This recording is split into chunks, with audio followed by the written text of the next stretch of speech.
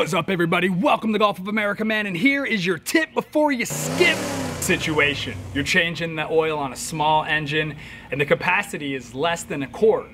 You don't want to overfill it, right? Well, it's real easy.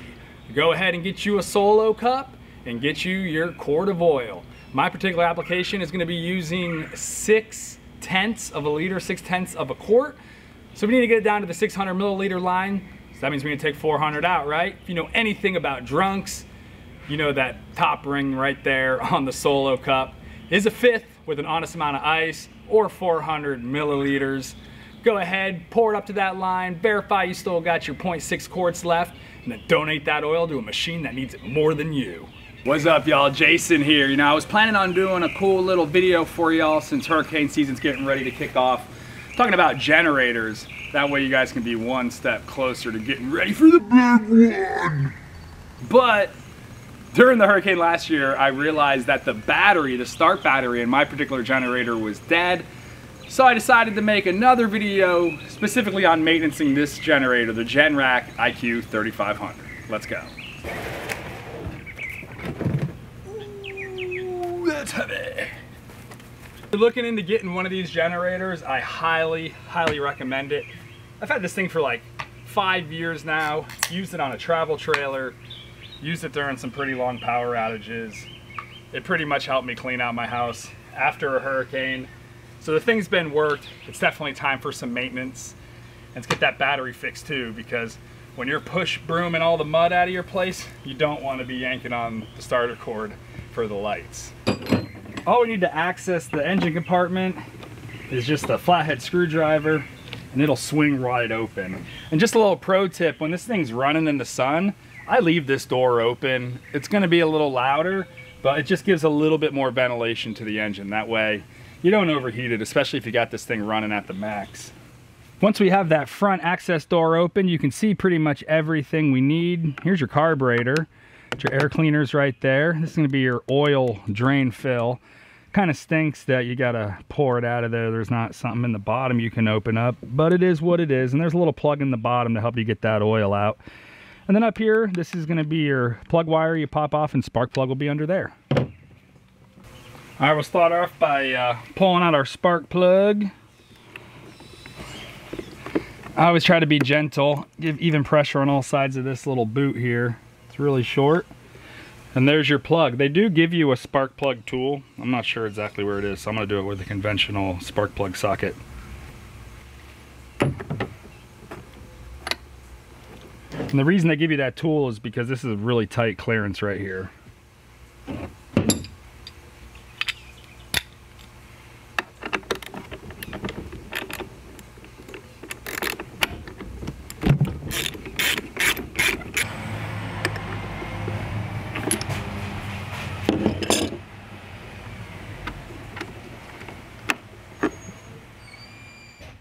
You can see now why they give you that little tool. The clearance is really small on that little opening they give you to access the spark plug. But just grab a pair of channel locks and you'll be able to work out your spark plug socket once you kind of feel that the spark plug's at the end of its threads. The spark plug doesn't look too bad. I think this thing probably has about 120 hours on that spark plug, maybe even more. It hasn't been on, so I can't verify that. Stay to the end of the video for that. But it's definitely time to replace the spark plug. And I also like to keep an extra spark plug handy because these things, the spark plug gaps will tend to kind of widen out on them if they get worked really hard. So you definitely want to keep an eye on your spark plug gap. With the spark plug out, I just put the little boot for the plug wire right back over that hole, keep any dust out, and then reach around the side and we'll pop out that air filter so we can get that thing cleaned up too.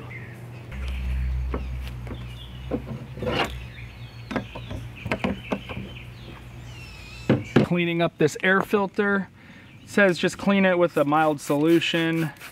I'm using a very watered down mix of Purple Power degreaser. This stuff is actually pretty good.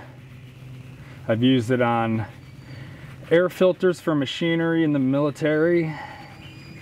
So it works pretty good, just don't make it too strong. Another thing with these is you don't want to wring them out. We're gonna let that chemical sit on there, do the work, and then rinse it out nice and gently with the hose and let it dry.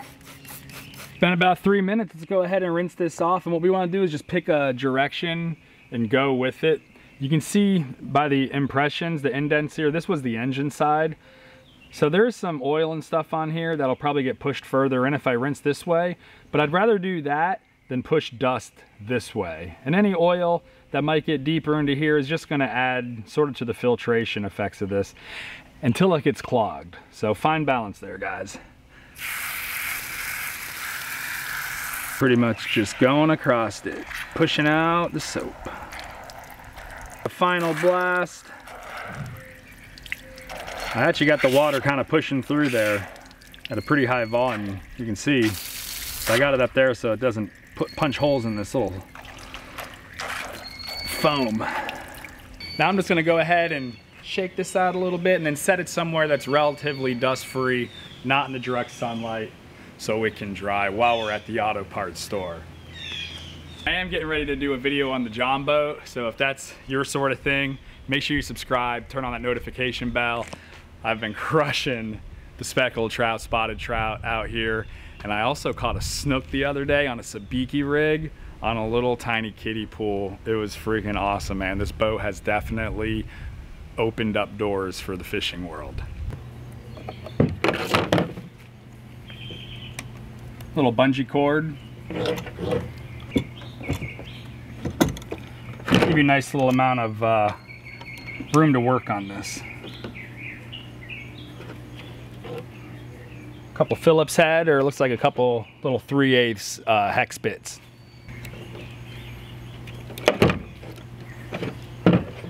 There's a little fuse right here. It's also worth checking out if you're not getting any crankage with your start button. I got the fuse open, but see, it's one of those ones where it's kind of like a ceramic, so you can't see the inside there. So I'll show you how to check that. Multimeter, go ahead and grab the finest multimeter that Harbor Freight offers, because your good one, yes, that's right, it washed away in the storm. And man, that makes repairing electrical stuff really hard afterwards. So keep these in your glove box, guys. All right, so we got it on the ohm setting. We're just basically gonna check for resistance. This one means we have an open circuit. If you watch, I tap them together, the number goes down because we're completing the circuit. So we wanna make sure that electricity can pass from one side of this fuse to the other. And bam-o, that is a good fuse, fellas. Let's go online and see if we can find this battery. All right, guys, I found that battery. It is a 6 amp hour, 12 volt battery. It's 2.5 inches by 4.5 inches by 5. I found it on the Home Depot website under a brand called Mighty Max or something like that. $24. I'll put the link in the description below, free shipping. Pretty much just as good as Amazon. There was a few sites selling them as gen batteries for this particular gen, but they wanted $100. Don't be a sucker. All right, guys, battery is on order. We got the air filter drying. Just gotta go to the local parts store to grab a couple things. I'm gonna pick up that spark plug. The original one that was in it is a Bosch, but I guess they don't make it anymore. I couldn't find it anywhere online, and the replacement is some company called Tosh with the same part number. I used to love the TV show. I don't know about their spark plugs and their reliability, especially in something like a disaster. So I'm gonna switch it up, and I'm gonna go with the NGK equivalent, and yeah, we'll tune this puppy out. Also, we're gonna pick up some oil. Take a look at the oil viscosity chart here. If you're gonna be running this thing in the winter, maybe go with the 5W, but I'm just gonna hit a single weight 30 on this because I will never be operating it below 30, 20 degrees or whatever it has on this chart. Well, we're just about to advanced auto parts because, man, I live so close, and do I love that. I leave Gulfport and I come right back to Gulfport. Well, I just realized that I don't have a spark plug gapper anymore. I actually had a whole container full of them, but once they get hit with salt water, they're probably not going to be as accurate. But I remembered that I bought a set of feeler gauges just for this Relic 62 Tele that I put together. So I have these. I'm going to stack them and we'll measure it. If you're into guitars, custom guitars, building guitars, and that's something you want to see, make sure you let me know down in the comments because we get on some wormholes on that. I like to go on the smaller side just because they are going to end up widening a bit. So this one's definitely bigger than 24. Let's see if it's bigger than 28, just on a go, no go, right out of the box status. All right, here's 28. And it's right at about 28.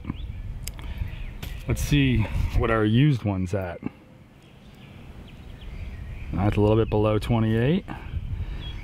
And I gapped this thing probably about 10 hours ago, engine run time, because it was during the storm and I was running this thing about 14 hours a day.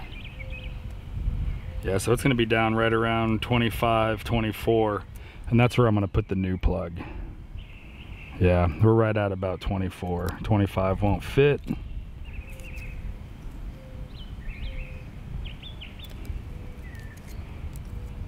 And 24 slides right in there, so I'm gonna go ahead and try and get 24 on this new one. I'll go ahead and check it, and all I did was push this into a 2x4 very gently, and we're right there at 24. Go ahead and put a little bit of anti-seize. I always put these in a Ziploc bag. Don't need to use as much as you think, because as this screws in, it's going to be feeding it on the other threads. So I mean, that's really all you need, guys. I did end up finding that OEM spark plug tool, so we'll go ahead and use this to put it back in.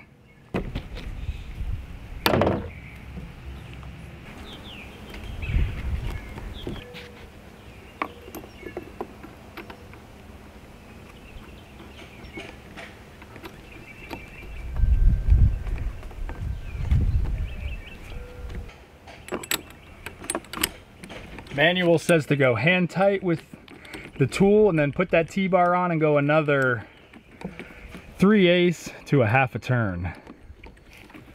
We want to strip out a spark plug thread, so let's go. I mean, that feels tight. I'm just going to stop there, and there's a little gasket on this spark plug too.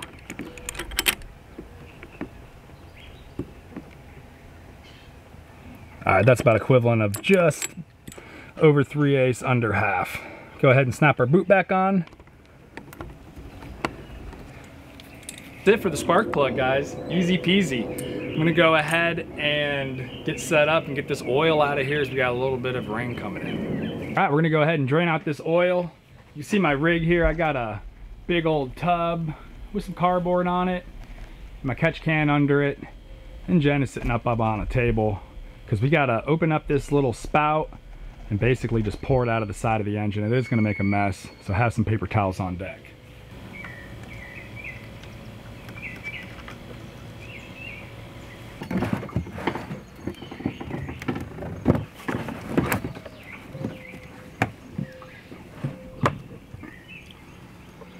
This is obviously easier if you're strong.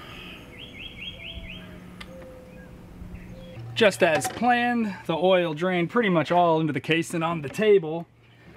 The only way to really avoid that is if you had like a suction cup, but that's just more stuff to have.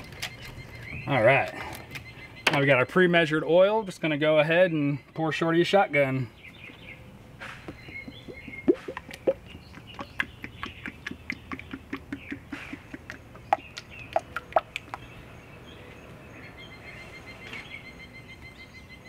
Waiting on the air filter to dry, I'm going to go ahead and give it a nice, well-deserved wipe down with some purple power.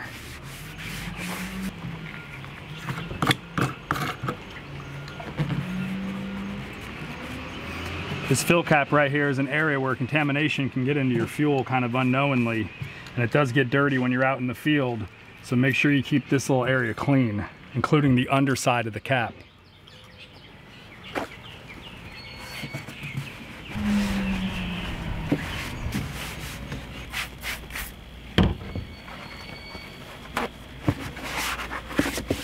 I don't know about y'all, but I am ready to fire this thing up, test it, and see how it's running. I did just put the battery back in, the dead one, just for a placeholder so the leads aren't flying around in there. Once the air filter got dry, just snapped it back in, but make sure with your fingers that it's really in there all the way. There's a metal backing plate that goes between that foam filter and the back side of that box towards the carburetor. Make sure that gets in there, and then you'll hear a nice healthy snap when the air cleaner housing is all the way together. One last little devil of a maintenance item on this thing, but it's also often overlooked, and it's a legal requirement in some places, is the flame arrestor. It's really hard to get to on this. I tried to get to it one time by taking the 4 screws off around the back of the housing, and that's not all there is to it. The solution is you got to get you some of these little U-joint sockets and just kind of make it work that way with an extension. But once you get it off, I just go ahead and cover it in the same exact solution of the perp stuff that I put on the air cleaner, just a mild dilution. Let it sit for about 5 minutes, hit it with some of that hot Florida hose water. It's probably about 140 degrees coming out of the hose right now. Get it up back in there and you're ready to rock. Just in case you were wondering, that flame arrestor, that's in case for if and when your generator backfires, doesn't throw a flame out there and burn down a whole freaking park or something. It's a Cali thing, but it makes sense in other places too. But when it gets clogged up, it will highly reduce the efficiency and the power of your machine. See how much fuel is in here.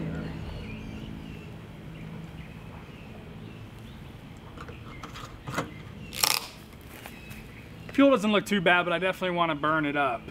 Always use a fuel stabilizer. Store it with the least amount of fuel possible. This thing hasn't been on since it was pulling long days after a storm, so it'll be interesting to see how quickly she fires up. This one, you put it on choke, it turns it on, and then pretty much immediately after it starts running, you switch it over to run. So let's see how many pulls she takes.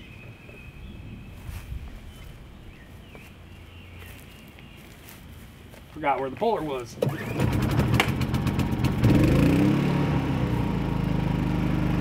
That is a good generator. If that doesn't make you want to buy it right there, you might as well just go to the next video.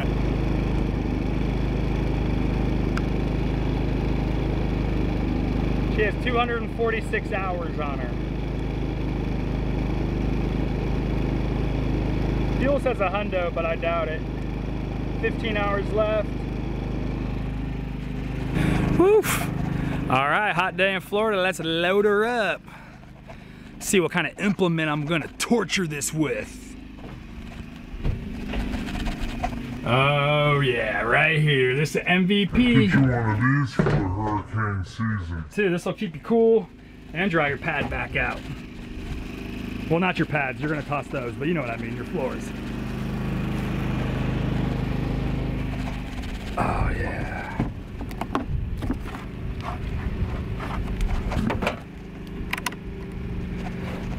I'm gonna start on 1, and then I'm gonna hit 2, and then I'm gonna hit 3. That way y'all can hear her load up.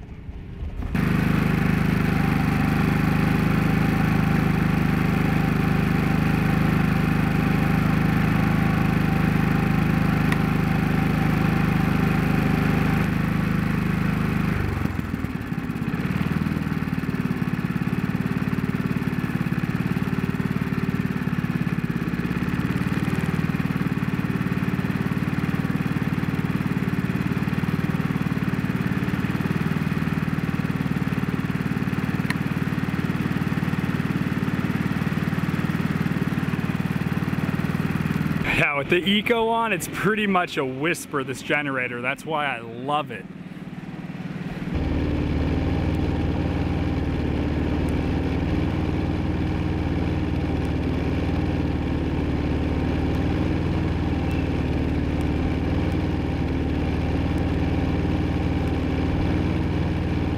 All right, guys, that's a wrap. Thanks a lot for coming by, helping me maintain my generator. Hopefully I taught you guys a little something about yours, or talked you into getting this one. It's been a great machine. Right now that little fan's pulling 8 amps at 120 volts, so it's pretty high. It's over 1,000 watts. It's almost half the capacity of this thing, and it's just whispering along. Thanks a lot, guys. Make sure you hit that subscribe button on the way out. See you next time. Peace.